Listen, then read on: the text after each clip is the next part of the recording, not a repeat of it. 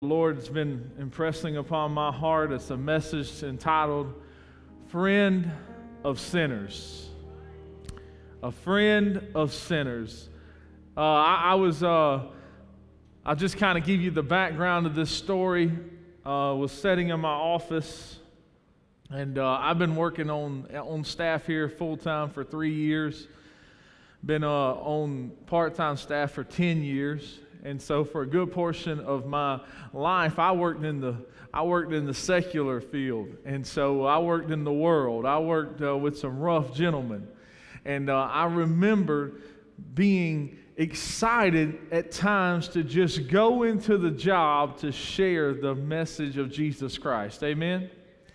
But I think if we're not careful, sometimes we can get so busy doing church work that we forget to do God's work.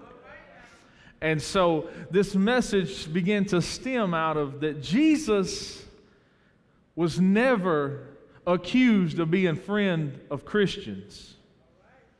But he was accused of being friend to sinners. And if I need to change mics, y'all let me know, guys. I know I'm getting a little bit of ringing. But the truth is this. I want in my own personal life not to be the person that somebody will say, you know what, that's a good guy, but I don't know if he's got any friends that are sinners. Because I began to inventory my life and I began to think, when was the last time that I shared the message of Jesus Christ with someone that was lost and undone, other than here in this house of God? And so God began to challenge me, and he began to convict me, and truthfully, he began to give me a mission again. Not to become, it's easy to isolate ourselves with Christian people that do Christian things, and you know what? The worst thing that we do is that sometimes we might miss church on Sunday. And I know we all have sin in our life, but you get what I'm saying, that we are not going into the place that God has called us to be. And in this word today, I want to share with you, but truthfully, I want to get there in just a moment, but have you ever seen someone on a mission? Like they were on a mission to get something done. Anybody? Listen now, I'm telling you, if you want to get out of here before you can see the late night show, you might want to get vocally engaged, because I can talk about nothing for a long time, I promise. Now, here we go. All right. Y'all buying in to what I'm selling. All right. Yeah. So one of the main things that I want you to understand is that sometimes when people get on a mission, they become so focused on what they're supposed to do, and they don't, and in some ways they don't look to the side, and that's the kind of mission I want to be on. I don't want to get caught by the things that don't matter. So I went to the doctor this week. You know what they always tell me? It's like I don't know this. You're fat. Okay, I got mirrors. I understand that, doc. So they told me that my sugar was too high. I told them I was really sweet. They said your sugar's too high, Mr. Cribbs, and your blood pressure's too high. And I said you should meet the folks I work with. You would understand it all.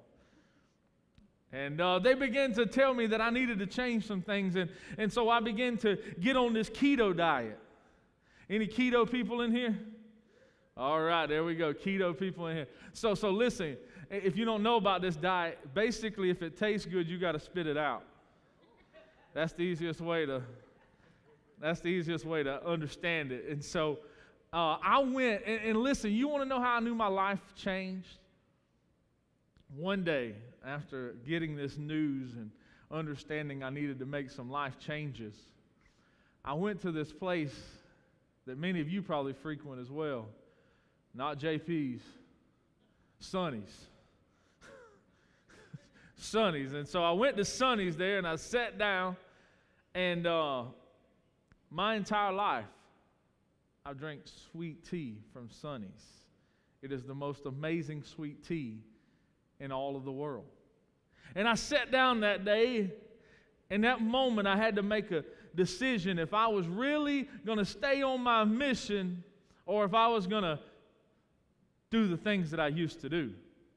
And so my senior pastor told me this. that lemons will cover a multitude of nasty water. So I asked the lady, could you bring me a glass of water with a bunch of lemons? And I, in that moment, knew my life was forever changed because I was able to say no to Sunny sweet tea because I had a mission. Before, I just wanted to lose weight so I could look good. And I think I look good, especially if I turn to the side. All right, we'll stop all that. But the truth is that in my life, I didn't have the why behind my mission wasn't important enough. But when a doctor tells you that you're 30 years old and you got high blood pressure and you know what, you're on course to have real bad diabetes, you know what, something inside of me began to change and the mission began to get a why. I understood why I needed to eat healthy. I understood why I needed to exercise. Because the truth is, if I continue to go down this path, there was going to be a situation I couldn't turn around and change.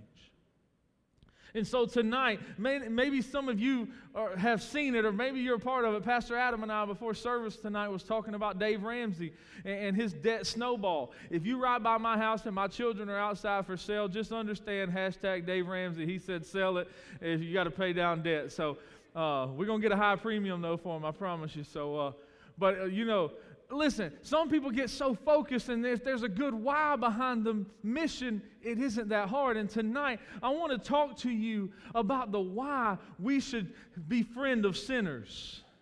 You see, Jesus begins to outline, and this is what I know, that if the why is important enough, the what does not matter. If the why is important enough, the what does not matter. And so today I want to just encourage you, what's fueling you? Have you taken a step back and stopped sharing the message of love with people that you know? Have you stopped sharing the message of hope with people that need it? Because the truth is, I think sometimes we fail to do the mission because we fail to understand the importance of the why. Jesus begins to unpack in this scripture something I think is very profound. And it comes, what I want to start out is what Jesus begins to tell us in John chapter 13. He says, I give you a new command. Love one another, just as I have loved you. You are also to love one another. By this, everyone will know that you're my disciples, if you love one another. Listen, we cannot pick and choose who we want to love. Love does not have a color. Love does not have a shape. Love does not have a size. Love does not have a success level. Love does not have a morality level. Love is in this part. Jesus created you, and I'm going to love you. And so the truth is this, and I want you to understand that if you don't get any part of this message, understand that love never gives up. So keep inviting. Love always looks for the best. Have you ever met people that's just hard to find the best? All right, don't look at nobody next to you. Love does not fly off the handle. Uh-oh. I didn't even want to put that one in the notes because I got a tendency times to fly off the handle. Love trusts God always. Love cares more for others. So how does this play into this? Because if you don't get the foundational belief that God has called us to love people, you'll never get the part of this message that I'm going to preach to you tonight. And it comes out of Matthew 28:18 through 20, and it'll be on the screen for you. It says, Jesus, undeterred, went right ahead and gave his charge. God authorized and commanded me to commission you. Go out and train everyone you meet, far and near, in this way of life, marking them by baptizing them in the name of the Father, the Son, and the Holy Spirit. Then instruct them in the practice of all I have commanded you. And I will be with you as you do this day after day, right up to the end of the age. You know what Jesus Christ is saying in this scripture? When you are a friend of sinners, when you take the message of Jesus Christ and you go out to those people, he's saying, I am right there beside you. I'm going to help you. I'm going to make a way where there seems to be no way. I know, and I can't get on my preaching because I got some on the back end I want to give to you. But the truth is this, that God has given us the why. He's given us the what. Go into all the world, share the message of love in Jesus. Share that message of hope, because people, you want to know the why? Because people, souls depend upon us taking that mission and saying, you know what, I care enough about you to tell you about Jesus Christ. How many times have we felt the Holy Spirit or God speak to us just to share just something that's going on in your life with somebody, but you just, nah, not today. It could. I had the opportunity in H-Track the other day. I always talk about the importance here at the harbor.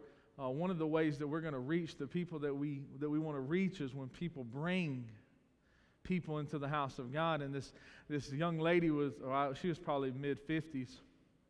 I'm about 30, so that's starting to look young.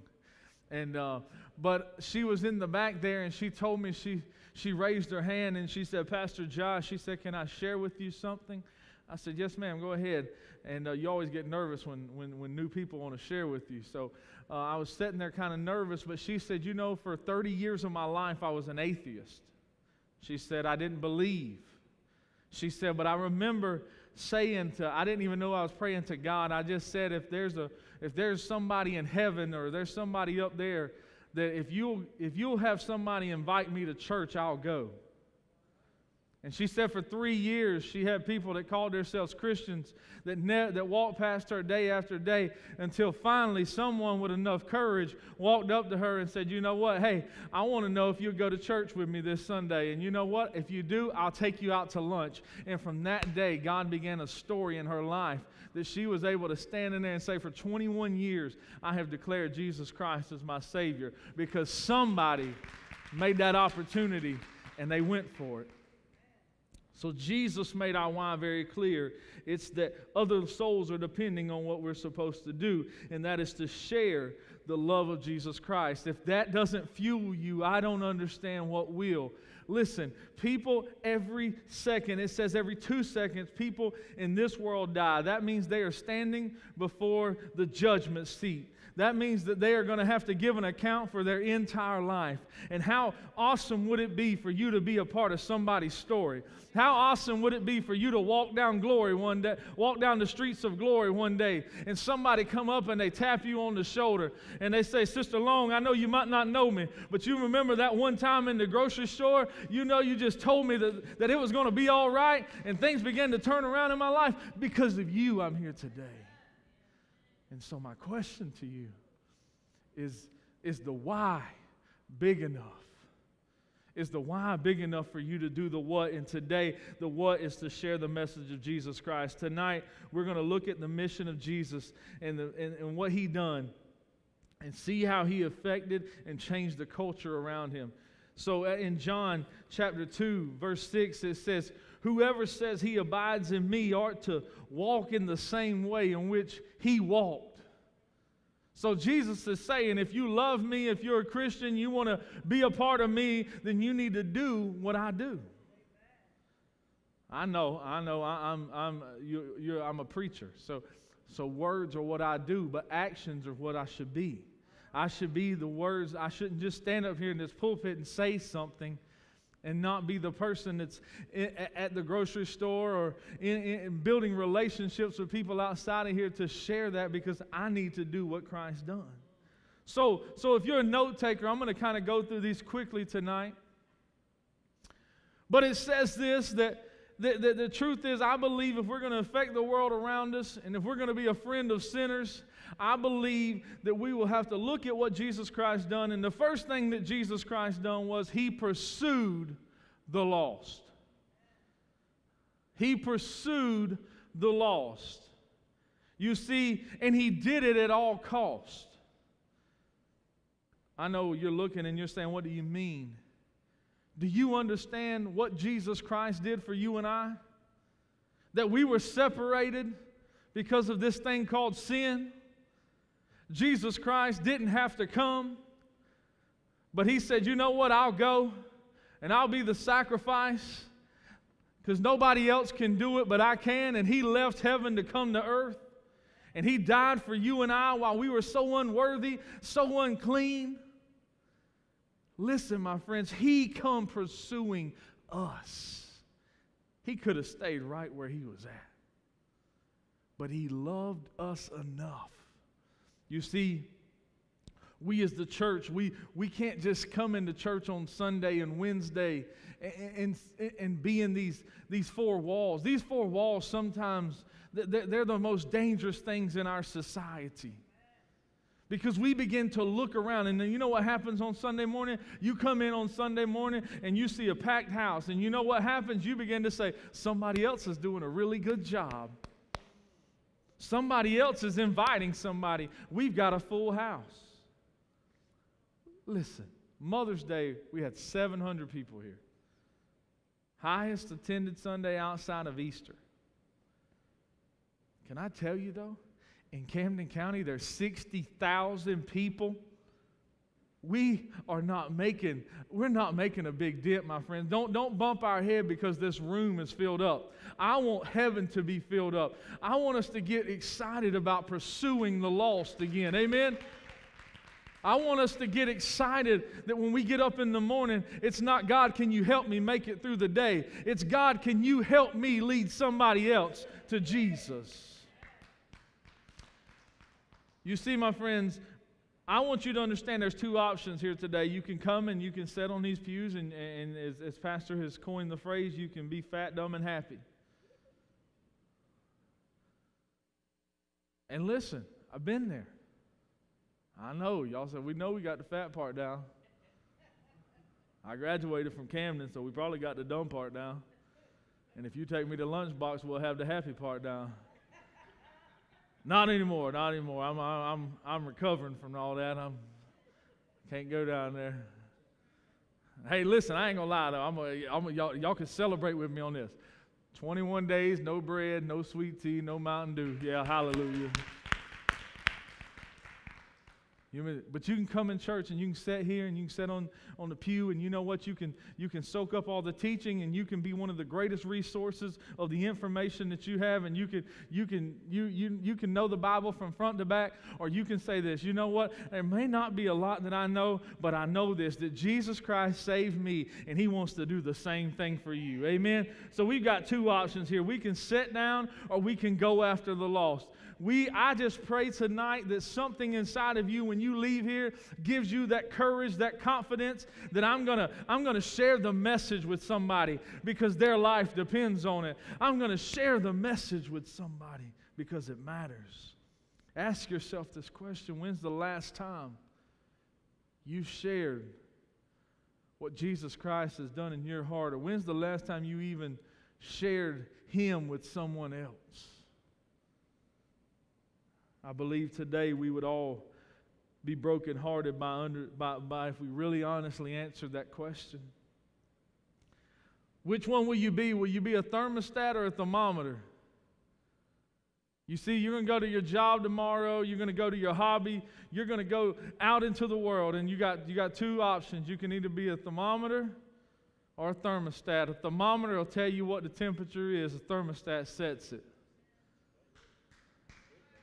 A thermostat sets it. And my question to you, are you going to let the world be the one telling you what the temperature is out there? Or are you going to walk into that job and you're going to say, you know what? I know that there's parameters that I can't get up here on this table and preach, but you know what I can do? I can ask you to go to lunch with me, and I can begin to tell you my story, and I can begin to share with you the message and hope of Jesus Christ.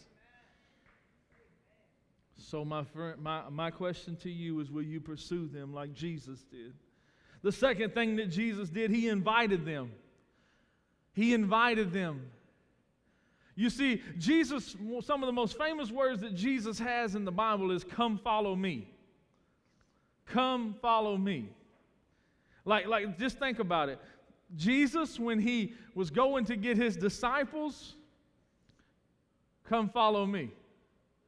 He went to them, and the thing I love about the disciples is He didn't just go and pick out a certain group. What He done was He picked out different people from different places, different backgrounds, different jobs, because He understood. I need the kingdom. I'm going to leave this thing on with them, and I need them to be able to reach out to some people over here and some people over there. So you know what? That's what I love about this harbor, is because we become multicultural. And you know what? There's going to be some people over here I can't reach, and there's going to be some people over here I can't reach. But that's why God brought us all together, because we've got influence with the people that's around us. It's just a question, will we speak up? Will we speak up and invite? You see, Jesus not only welcomed his disciples, but I can think of a man, a little fellow named Zacchaeus that was up in a tree, and he said, I'm coming to your house today. He didn't even give him the option. Maybe that's the way we should start doing evangelism. We just show up at the door with the Bible. Guess what we're going to do today? We're going to sit down right here. I'm just joking. It probably wouldn't work out for you. Wouldn't work out for you. But I think of this one, and this one's really one that kind of broke my heart. Jesus was with a rich young ruler, is what the Bible says. And the rich young ruler come to him and he said, I've done everything, but how can I get into the kingdom of God? And he said, sell all your possessions and follow me. And it's like that thing of saying, you almost had me, Jesus. I was right there. But you don't know what all the stuff I got. I got the new ride. I got it all. I got the curved flat screen. Have y'all ever thought about that curved flat screen? It's weird, but like $10,000 at Best Buy. I seen one at Pastor Adam's house. No, I'm just joking. I'm just joking, guys. I'm just joking. I'm just joking. But listen, this rich young ruler standing there and he's got everything, and Jesus says, come follow me. And that young man says, you know what? I can't do it. And I began to think, what did he miss out on? If he would have just said yes, he could have seen all the miracles. He could have seen all the great things. But Brother Troy, this is the part that got me in the passage, that Jesus Christ asked him anyways. He wasn't sitting there saying, you know what? And this is what we're guilty of. We walk around with these little Jesus meters, and we're like, Jesus cannot save him. Like, I ain't even going to waste my time. Like I'm wasting oxygen if I ask him. Like, do you know how bad he is? Like, I remember this one guy told me, he said, I can't come to your church. I said, why not? He said, the roof will cave in. I said, we got hard hats. We're going to take the excuses away. But listen, we walk around and we're like, man, Jesus can't even do anything with him. And I believe this, that Jesus Christ was with this young man and he knew all the money, he knew all the possessions, but you know what? He still invited him anyways. And I just want to encourage some of you, there may be people that you're looking at and you're like, you know what? I know they're not going to give up sleeping around on their wife. I know they're not going to give up partying every week. I know they're not going to give up their boats and all these other things to come and be in church on Sunday. Listen, don't make that answer for them. Ask them. Encourage them. Because it could be the most important thing that they ever hear in their life, because Jesus invited them. You see, Jesus understood this, that one invitation could change their entire life. And the same thing can happen with you and I. The third thing that I believe Jesus Christ lived out for us is this, that Jesus did was he lived it out. He lived out Christianity. How many of us, and please don't raise your hand, are so guilty of coming to church and hearing these messages that challenge our heart but never change our life? How many times do we come to church and we're like, God, I want to hear something great. I need something great. And we hear it, but only to find out that we leave here and we never act it out. So Jesus, though, he understood, I've got to live out what I'm preaching. I can't sit here and say I love people and then turn my back on them. I can't sit here and say I love people and never engage with them. Think about the woman at the well. Jesus Christ went out of his way because he understood there was somebody there that needed him. And he was not only living out what he was preaching, but he was going and he was sharing with them the importance of the message of hope. You see, if we really love Jesus, we will go after those people and we will live the life that he's called us to live. Do you understand why Jesus Christ lived out what he lived out? Do you understand why he came and he got 12 disciples? Because he was pointing us to the direction to say, you need to live in community. You know why life groups are important? And if you haven't signed up, you need to do so tonight. You need to listen. I understand. I know you're saying you don't know my summer schedule, Pastor Josh. I got to be here, there, and everywhere. Listen to me. I just want you to understand this. If you can't make it but 3 weeks, it is 3 weeks in community that you did not have. But I know this, when you begin to live your life in community, because Jesus Christ showed us, and the churches, Brother Troy, Adam, can y'all come up here on the stage real quick and help me? I'm just going to show them a real quick illustration. They didn't know this was happening, so... But listen, guys, I think if we're not careful, we begin to see Jesus Christ living out his life, and sometimes we don't. If y'all just come right here, and we're going to kind of just make a circle. So many times, this is the way the church begins to live out community. We got our little thing going on, and we speak all the same language, and we know what everything's going on here at the church and how great it is, but what are they seeing? They're seeing our backside. They can't get in. They can't get into what we're doing in here, and so people get turned off by church, and they're saying, you know why? Because I get tired of seeing people's backside, and church is just all about them. But listen, let's just turn around, and you turn that back that way. I'm going to turn this way. Brother Troy, if you'll turn that face that way, there we go. All right, Adam, can I grab your arm over here? All right, you know what? But this is the way Jesus Christ began to live community. And you know what it is? We still got each other's back. You know what? We got each other, but it's when we begin to live out and say, you know what? Hey, come on in. Come on in. You know what? We are family here. I appreciate you guys. Thank y'all. And you know what? The enemy will use whatever he can. He'll begin to tell you, you know what? He'll divide you by political parties. He'll say they're Democrats and they're Republicans and they're liberals and all this. And he'll begin to do all those things because he understands this. If I can isolate them from community, if I can make the outside world look like they're just a bunch of butts up there, that they can't get in, then my friends, then the enemy begins to win. And so Jesus Christ began to show us community. I got 12 disciples, and you know what? We're going to stand together. You know what? When everything's bad, we're still going to stand together, but we're going to be welcoming people in. We're going to be bringing them in. You see, it's in the worst situations of life that people need community most. I know this. Most people come to church when their marriage is on the rocks, when they're in a financial struggle, or when they have answers, or they have questions that they have no answers to. And you know what? We don't need a bunch of spiritual people walking around here acting like we got it together. We need people that says, you know what? I'm not perfect, but I'm living for Jesus. I'm not perfect, but I've been right where you're at. I'm not perfect, but I want you to know you got a shoulder to cry on. You know what? I don't have all the answers for what you're going through, but I believe this. Jesus Christ called us to live in community together. But the last and final thing that I want to share with you tonight before we get you out of here is this. That Jesus launched them out. Our last line of our vision is reach, educate, and deploy. Listen, my friends. Jesus Christ spent 30 years preparing himself, and for 3 years began to prepare the people that would carry on when he was gone.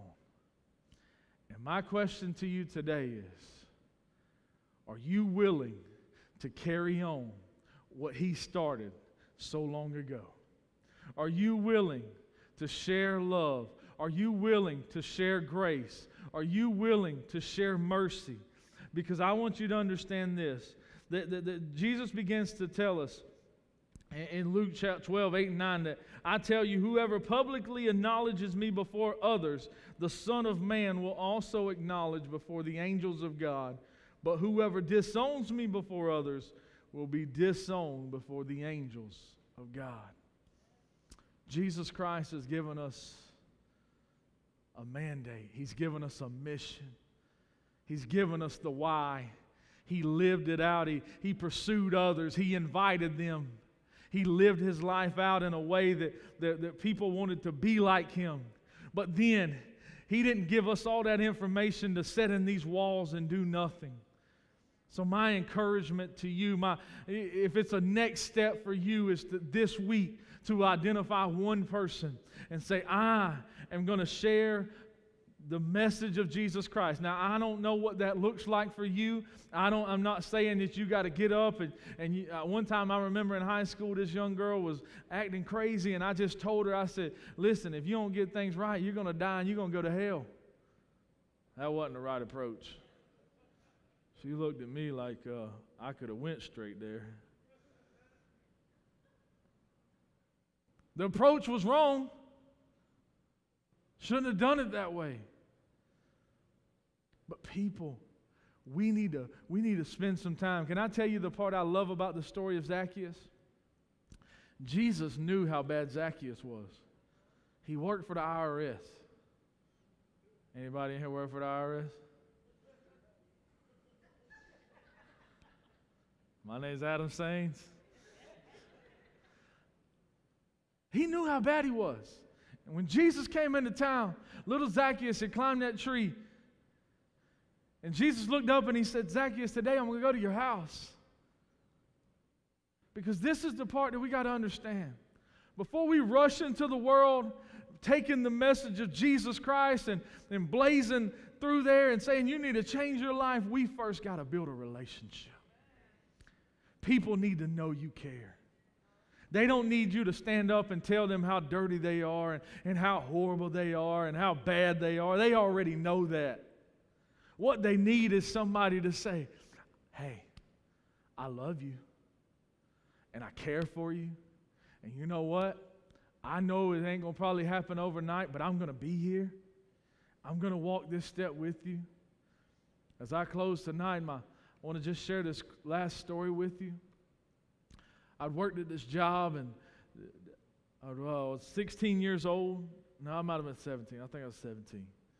And I was in this job, and it was a mechanic's position, and just worked with some rough guys. And I remember one of the guys that we kind of became friends, and we began to talk, and he's like, was raised Catholic all my life, and just kind of, I'm over that part of my life. And I got to know him, found out just a few years before he had shot a man. They had both were drunk. He shot a man, and the guy didn't die, but he got off on self-defense. And I'm just giving you this whole backstory to understand where this guy came from. And just life was kind of in a turmoil for him. And I remembered asking him, I said, hey, would you come to church with me? And he said, bleep, bleep, bleep, bleep, bleep, bleep, bleep, no. Well, I was like, okay, #fail. So I waited like 3 months. I thought that was a good time to have the conversation again. I said, hey, man, would you mind going to church with me? Bleep, bleep, bleep, bleep. I was like, oh, boy, I only got half the bleeps this time. We going somewhere.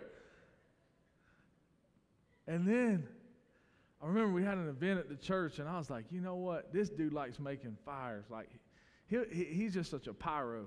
And that was a job that I needed done for this event. And so I was like, hey, would you come and help me build a fire? He was like, you know how to build a fire? I was like, I know, but I got a million things going on. He was like, do you really need me? I was like, yeah. I mean, I knew we could have got somebody else, but I wanted him there. And so he came that day, and man, he had this fire so hot, it was like you couldn't stand from like me to the sound booth from it. It was blistering. But you know what? The guys from our church began to get out there, and you know what? He began to start a conversation with this guy, and then this guy come over, and he had another conversation with him, and before I knew it, I began to see a smile on his face, and we came back to work the next week, and he was like, your church ain't that bad. I was like, man, I've been telling you this. And you know what? A few weeks later, he said, you know what? I think I'm going to come. I said, man, that would be awesome. Long story short, and I'm going to roll this thing up. He got into church, and about 6 months went by. I never seen him come down to the altar. I never seen him raise his hands to pray the prayer of salvation. And then one night, under the street light in the parking lot, he walked up to me with tears streaming down his face, and he said, Pastor, well, he didn't call me Pastor. He said, Josh, can I talk with you? And I said, yeah, man. He said, I want to thank you for inviting me and giving me a chance. He said, I believe that I want to make Jesus Christ the Lord of my life again. Would you pray with me? And I got to pray the prayer of salvation right there. And you know what the beauty of this thing is? He don't come to this church now. You know what? He didn't have a bad problem. He just said, I'm not sure I can go to that big church y'all got going on out there. But you know what? He's at another church serving every Sunday, leading programs over there. And glory be to God, because Kingdom received a soul. And that's I'm not lifting me up. I'm just telling you, if you will share that message of hope after you build that relationship, I believe it'll change their life. So today, my friends, I ask you, be friends of sinners. We love you guys. We encourage you to be a part of a life group. Do community together like Jesus showed us. We hope to see you this coming Sunday as Dr. Johann Brewer will be here speaking, so you'll want to be a part of that. It's going to be an awesome word. We love you guys. We appreciate y'all. Y'all have a wonderful night.